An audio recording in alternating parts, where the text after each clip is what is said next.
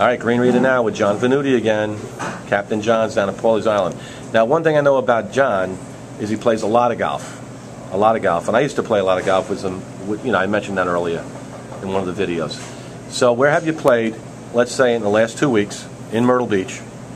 And let's give him a rating, best overall score, anywhere between 1 through 10. Give me 3 courses. Well, I'm a primetime member, so I play Myrtle Beach National courses, you know, all the time. And I'm going to have to give you my top 3 would be Willbrook, Litchfield Country Club, and Tradition would be my top 3. Okay. Talk to me about, I've played Willowbrook. It's spectacular. I mean, just the scenery itself. When was the last time you played there? I played there about 2 weeks ago. Okay, and on a scale of 1 to 10, when you consider tees, fairways, bunkers, greens, what would you rate Willowbrook? Well, you know, we've had a lot of rain, so okay. It doesn't drain great, okay. But you know, what can you do with all this rain we've had? I mean, we've just had you know, record inches in the past okay. month.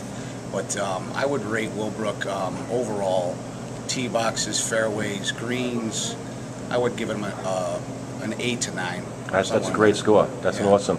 You know, for someone who's playing a trip, that's an awesome score. Yeah. Plus, it's so pretty with all those big pine trees, and you know, it's a gorgeous place. Yeah, I played there myself about 2 months ago with my 2 boys. You make the walk on Willowbrook, and it's spectacular. Oh yeah, yeah. It's a great day. All right. So you also mentioned Litchfield. Litchfield Country Club. You know, it's when you've played a course 150 times like I have, Litchfield Country Club, and I still get excited every time I get my tee time there. You know, it's one of the oldest courses down here. A lot of dog legs. You have to think your way around the golf course.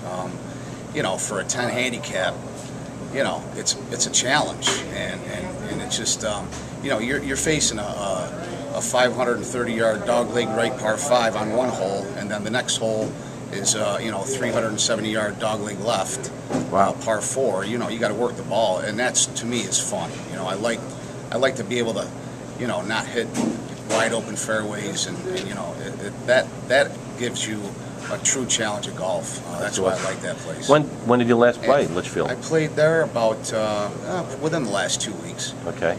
And your rating, your score? The rating there is going to be the same. You know, 8 to a 9. You know, I'm not going to give a golf course a 10 in the winter time. You know, it just can't happen. Right. Here in Myrtle Beach. But we are in April. Well, you know, it's still winter. I mean, it's been a rough, long winter for these folks.